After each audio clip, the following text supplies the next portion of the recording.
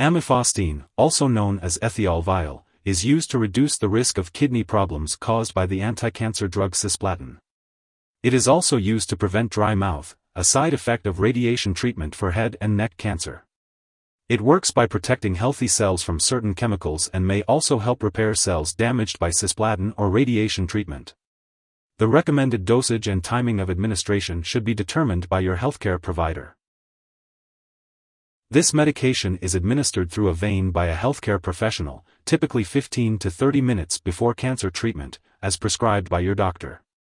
The dosage will be determined based on your medical condition, body size, and how you respond to the treatment. To reduce the risk of side effects, it's important to stay hydrated while using this medication, unless your doctor advises otherwise. Your doctor may also recommend lying down during the administration of this medication to lower the risk of low blood pressure.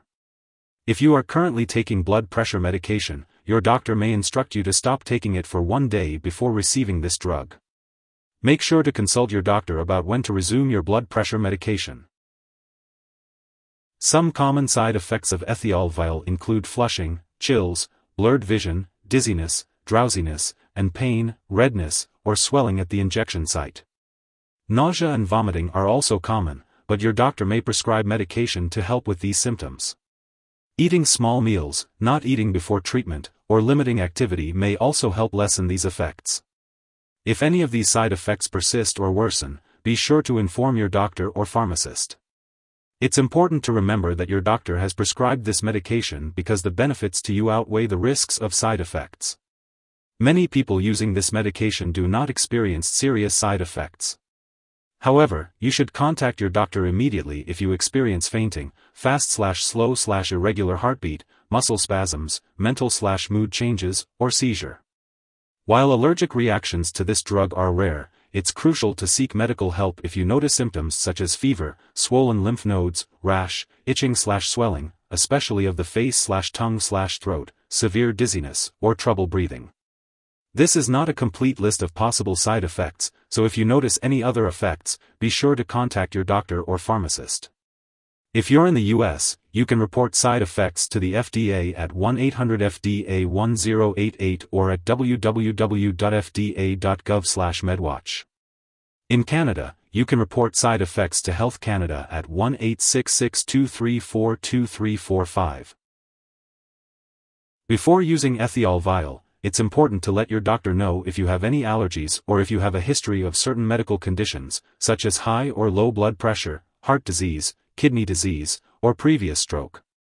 This medication may cause dizziness, drowsiness, or blurred vision.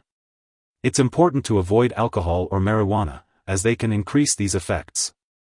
Do not drive or operate machinery until you know how this medication affects you. Limit alcoholic beverages and talk to your doctor if you use marijuana. If you are planning to have surgery, be sure to inform your doctor or dentist about all the medications and products you are using. If you are pregnant or planning to become pregnant, talk to your doctor about using reliable forms of birth control while taking Ethyol Vial with anti-cancer treatments. It is important to discuss the potential risks and benefits with your doctor if you become pregnant while using this medication. It is not recommended to breastfeed while using this medication, as it is unclear if it passes into breast milk and may pose a risk to the infant. Consult your doctor before breastfeeding. It's important to be aware of potential drug interactions that could affect how your medications work or increase your risk for serious side effects. Make sure to keep a list of all the products you use and share it with your doctor and pharmacist. Don't make any changes to your medication dosage without consulting your doctor. If you are taking other products that cause drowsiness, such as opioid pain or cough relievers, alcohol, marijuana, drugs for sleep or anxiety, muscle relaxants, or antihistamines, be sure to inform your doctor or pharmacist. Also, check the labels on all your medicines to see if they contain ingredients that cause drowsiness, and ask your pharmacist about using those products safely. If you or someone else has taken too much Ethyol and is experiencing severe symptoms like fainting or difficulty breathing, it's important to seek immediate medical help. In the US, you can call 911 or your local poison control center at 1-800-222-1222. In Canada, you can call your provincial poison control center. Make sure to keep up with your lab and medical tests while using Ethyol Vial, such as checking your blood pressure and serum calcium levels. It's important to attend all your medical and lab appointments and consult your doctor for more details. Make sure to take each dose of Ethyol Vial as prescribed by your doctor. If you happen to miss a dose, be sure to consult with your doctor or pharmacist to determine the best course of action. You should only use Ethyol Vial under the supervision of a healthcare professional in a hospital or clinic setting. It is not meant to be stored or used at home. If you need more help, call your doctor for medical advice. In the US, you call FDA 1-800-FDA-1088. In Canada, you may call Health Canada 1-866-234-2345. Wishing you good health. Thanks for watching.